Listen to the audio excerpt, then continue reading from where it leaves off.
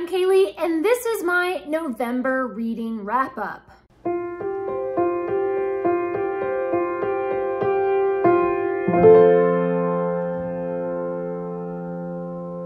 I don't even really know what happened in November. I mean, I read a lot, but my reading was just kind of chaotic. I wasn't reaching my goals. I wasn't reading the things that are actually on my TBR. I just kept picking up random stuff. And sometimes that's just what you need. Sometimes you just need to pick up whatever random thing appeals to you in the moment. And if you haven't already, please do subscribe to this channel and give this video a big thumbs up. If you like to just read random whatever that isn't meeting your goals, but you're a mood reader and you wanted to read whatever. Let's get into some of the statistics of my November reading. I read 8 graphic novels. I read 5 picture books, 3 nonfiction, 12 activity or craft type books, 2 fiction, and 3 middle grade. So a total of 33 books in November. Not too bad. A lot of those were graphic novels. So of course I read Agatha Christie's Murder on the Links, and I've already done a separate video about that one, so I will link that up above and down below, and you can go and see all my thoughts about Agatha Christie. I loved that one so much. I also finished up reading the manga series Silver Spoon. So I'd read the last 5 volumes, volumes 10 through 15, and I loved this manga so much. I got really attached to the characters, especially the main character, Hachiken. I know I'm saying that wrong, but yeah. It was so amazing to see through the entire series all of his character development. He's just very unsure of himself, and he really doesn't know what he's doing in the beginning. He starts to attend this agricultural high school, and he is a city boy. He doesn't know anything about livestock or farming or anything, but gradually he begins to make friends with his classmates, and he just works really hard, and he gains their respect and admiration because he's just so determined. And in these last few volumes, then we start to see where he is reaping the fruits from all his effort. Also in these last volumes, we finally get to see the budding romance between Hachiken and the girl that he likes. They've been dancing around each other for the entire series, and we finally get to see them get together. I thought their whole friendship and then their romantic relationship is just so pure and innocent. They are just so sweet and adorable together, and I loved that whole storyline. Every volume is so funny and just had me laughing my head off through every single chapter. I think I gave every single volume in Silver Spoon 4 or 5 stars. I just loved the whole series so much. All the rest of the books in this video are books that I received from a publisher in exchange for a free and honest review. So I read Danny Chung Sums It Up. Danny is Asian American, and he is dismayed when his grandmother comes from China. She does not speak any English, and she moves in with his family, and he has to share his bedroom with his grandmother. However, eventually those two learn to communicate, and Danny learns to love his grandmother and appreciate her fierce spirit, especially when Danny has a huge math project that is coming up, and he hates math. But then he finds out that his grandmother was a math champion back in the day.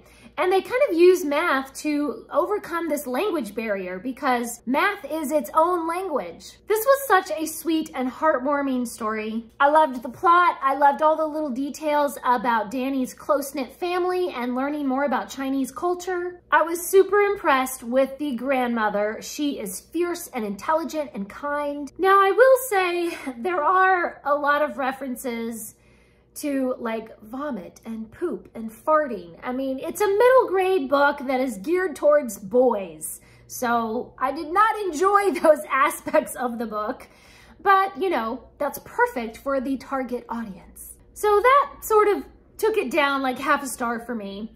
And then I took off another half star because I was appalled at one reference, just one sentence where Danny says that he used to take violin lessons, but he says it was torture, and so he quit. He also says that he played badly on purpose so that his parents would let him quit. I am absolutely appalled. I'm a music teacher. I mean, I'm a piano teacher, not violin, but I've taken violin lessons before. I took 3 years of violin in college. I just find this so horrible. horribly offensive. And I really worry that children that read this will come away with a very bad impression of music lessons. If your music lessons are torture, then you need to find a better teacher, okay? Music lessons do not have to be torture. My students are always telling me that they have fun in their lessons. And I kind of understand that they're trying to subvert these Chinese stereotypes, and they're trying to show that not all Chinese people are good at math, and not all Chinese people are good at music. You know, people have their own individual skills and talents, and you can't take a whole people group and just say, all Chinese people know math, or all Chinese people know karate, or something silly like that. But you didn't have to badmouth music lessons in order to get that point across. You could have just said Danny didn't enjoy his lessons. You didn't have to say they're torture. I mean, goodness. Thanks a lot for discouraging the entire next generation of musicians. This is why there's a musician shortage right now. Because kids don't want to take music lessons because they have this idea in their minds that it's not fun or not cool or something. I don't know. Anyway, that made me mad. I ended up giving it 4 stars. It is a lovely book. It is so much fun and talks about really deep themes and important issues, and in just a really fun and interesting plot.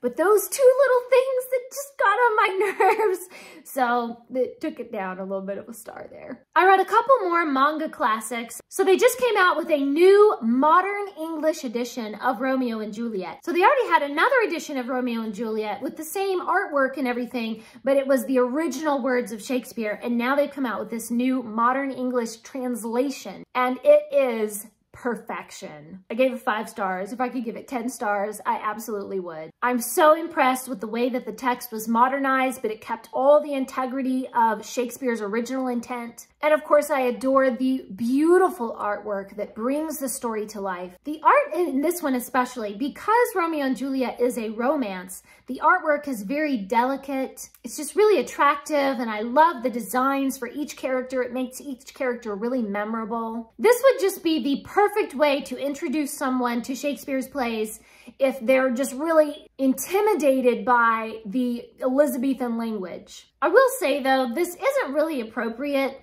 for young readers or for teenagers because, I mean, if y'all have read any Shakespeare, you know Shakespeare liked to make sexual jokes. And some of that is just not quite appropriate for younger audiences, okay? Shakespeare, man, he kind of had a potty mouth, a little bit there, so proceed with caution. And I also read the modern text version of Macbeth. Macbeth has never been one of my favorites of Shakespeare's plays. It's just too bloody and gory and really kind of scary for me. But if you like dismal adventure with plenty of violence and gore, then you would certainly love Macbeth. Again, I am very impressed with the way that the text has been modernized without losing any of the integrity of Shakespeare's words. There's no like jarring modern slang to take you out of that time period. It doesn't ruin the beauty of the lines. In fact, most of the poetry is actually still there. All the flavor, all the emotion of the original text is absolutely still there. I do really love the design for certain characters in this artwork because the heroes have like the square jaws and everything. They have those clear eyes, and when they make some big speech, like that emotion really comes through on the page. Every character has such a striking appearance. I found it especially interesting to see how Macbeth's demeanor changes after he has committed murder. His posture and his facial expressions are different, and shadows kind of gather around him, and you can just see this descent into darkness in the play. It's so fantastic. I wish I could give it 10 stars, but Goodreads only lets me do 5. The author of The Captain's Daughters was so kind to send me a copy for review, and I loved this little middle grade sci-fi. The cover, I feel like, almost makes it look more like a fantasy, but it is very much a sci-fi. Diane and Robin are 2 sisters who are kidnapped by an alien race, and they are to be sold as slaves on a faraway planet. Their father, who is a starship captain, is searching for them, but he will have to travel farther than anyone thought possible in order to rescue his daughters. However, Diane and Robin are not just sitting around waiting to be rescued. They take matters into their own hands and they try a daring escape. I just loved this. It's such a fun adventure. It has some fun little plot twists in there. The writing is really good. I immediately connected with the characters and I was emotionally attached to them. There's a lot of funny dialogue that had me laughing. There's some really good scenes with a lot of suspense. And those girls are so sassy. Oh my goodness. They had some really, really sassy, like little one-liners that I was like, ooh, girl. It just had me laughing so hard. The world building is not particularly imaginative or broad or anything. It just feels like a basic kind of sci-fi, sort of like a Star Trek type kind of setup. I didn't really mind that though, because the main focus is so much on the characters. And I'm a very character-driven reader, so the world building was fine. I mean, it was good. There was no problems with it, but it just wasn't like anything super special. I loved Diane and Robin. Speaking of characters, they are some wild little girls. They are always getting into mischief. And Captain Marsh, their father, has a very strong personality. I really loved the complexity of his character. I thought that was just so well done. It was just so fantastic to see the sisters and their father and just like, oh, it's so heartwarming. I really liked this book and I gave it 3.5 stars. I also read Secrets of the Last Merfolk. Finn and Sage begin to wonder if there might be merfolk living in the ocean off the coast of Scotland. They have been seeing strange sights in the water and they've been hearing a weird song that echoes off the rocks. Sage begins to investigate in her kayak, but when Finn decides to do a dangerous solo swim out in the freezing waves, the two discovered that the merfolk are more mysterious and strange than they had ever imagined. And the merfolk are in danger from an old enemy, and it's up to Finn and Sage to save this tiny little colony of mermen and mermaids. I had some issues with this book. The premise sounds so great, and the execution just kind of wasn't there. The plot is incredibly slow. This could have been a short story, but it just drags on and on and on. And then once something finally does happen, it's not really that amazing. And once I finished the book, I kind of realized, wait a minute, Finn and Sage are completely obsolete to any of the plans of the merfolk to ward off their old enemy. Like, the plot makes this big deal about Finn and Sage helping the merfolk, but they never really do anything then the merfolk couldn't have just done themselves and done it better. It was just a lot of fuss over nothing. They didn't even do anything. The writing style is good, and there's a lot of really emotional scenes. It's just the pacing was way too slow. I did like the legends surrounding the merfolk, and there's some kind of history there. I was interested in Finn and Sage's home life. We get really in-depth looks at their families and their different dynamics with their families. But then I kind of felt like we spent too much time with their families and not enough time on the actual mystery of the merfolk. Overall, this book was okay. The characters were good, but the plot was not there, so I ended up giving it 2 stars. I started reading Quackery, A Brief History of the Worst Ways to Cure Everything, and then I kind of DNF'd it, and I just sort of skimmed a little bit of the spots that looked interesting, and I didn't read the rest of it because it was too gross. Some of it was like, oh, nasty, I don't want to read about that, gross. Throughout history, people have tried to cure their ailments with all sorts of weird things. Half the time, they were poisoning themselves without realizing it. Sometimes they knew they were poisoning themselves, but they kept doing it anyway, hoping for some sort of lingering benefits. And of course, then there were also con men who would promote supposed cure-all elixirs that would promise youth and beauty and robust health, when really they were poisoning their customers with mercury and arsenic and morphine for babies and all kinds of awful stuff. I think this book is just too morbid for me. It is certainly interesting and the writing is really excellent. The writing is actually kind of funny. It takes kind of this lighthearted, joking sort of mood toward these really morbid subjects. It's just not quite my cup of tea. I really liked the way the chapters are organized. The layout is very attractive. There's a lot of diagrams and old-timey photos and different stuff. There's newspaper clippings and historic paintings. I mean, it's really, for what it is, it's quite an attractive and well put together book, but I just couldn't stomach it. So I gave it 3 stars. I also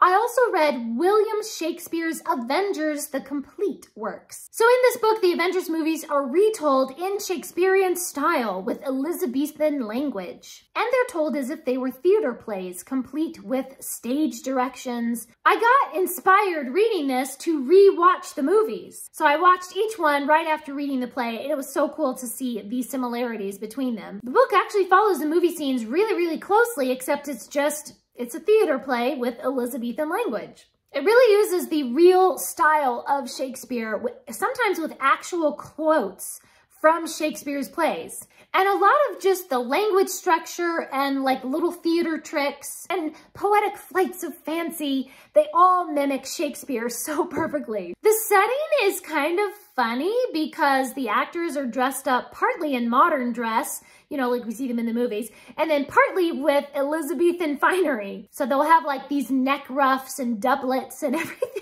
So some things are old-timey and some things are modern, and it's just a weird mixture. It is just really fun. I gave this 5 stars. And next we have some picture books that I read. I read Goodnight Toucan, Violet's Tempest, The Robin and the Fir Tree, and Stopping by Woods on a Snowy Evening, a beautiful illustrated version of one of my favorite poems by Robert Frost. I also read some activity books, and I reviewed some little craft kits that have a tutorial type informational booklet in them. One of those was Where's Waldo? Santa's Spotlight Search. I also read 2 puzzle trains from Familias, the Puzzle Train Christmas and Puzzle Train Alphabet. I reviewed the Pastel Studio, DIY Barrettes, Bows, Hair Ties, Kids Magical Baking Cookbook with 25 enchanted recipes, Watercolor Wonders, and Paint by Sticker Kids, Mermaids Magic. And I reviewed the Reverse Coloring Book, the book that has the colors and you draw the lines. I also read a couple of cookbooks, the Bake, Make, and Learn to Cook, Fun and Healthy Recipes for Young Cooks. This one is written by one of the winners of the Great British Baking Show, so it's really cool. The other cookbook was Buen Provecho, a traditional Mexican flavors from my cocina to yours. This one brought me back to my childhood in Mexico, and I've already tried some of the recipes and really loved them. Another nonfiction that I read was Who Got Game? Baseball, Amazing But True Stories. Everybody knows about Babe Ruth and Hank Aaron, but these are lesser known heroes of baseball, and it tells kind of the untold stories. I also read Made by Hand Guitars, and I gave this one to my dad because he's a guitarist, and it has really cool illustrations and photos and everything, and tells all about the history of guitars and how they are made. I also read Be the Dragon, 9 Keys to Unlocking Your Inner Magic, Roar with Confidence, and Slay Your Fears with quizzes, quests, and more. This was such a cool, colorful book with really interesting little activities and little short stories. Such a fun little book. And those are all the books that I read in November. Please leave me a comment down below and let me know what was one of your favorite books that you've read recently. Thanks for watching. Please subscribe, and remember, the right book in the right hands at the right time can change the world.